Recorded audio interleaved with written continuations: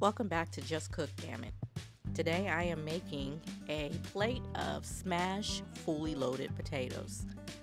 Nice side dish or a nice dish just to have for a snack. You want to take a cup or any utensil that you can use around the house to smash the potato as flat as you can. And you're going to end up with this. Then you're going to take some olive oil and sprinkle it all across the smashed potatoes. Of course, follow that up with some salt and some pepper.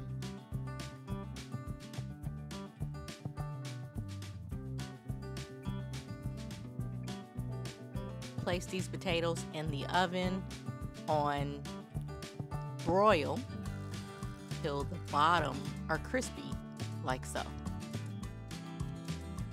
Place some cheddar cheese on top of each smashed potato.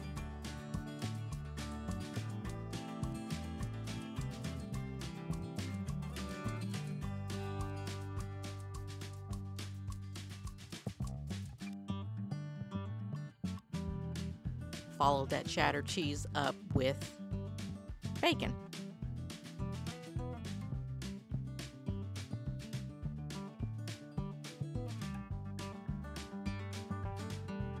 Some green onions.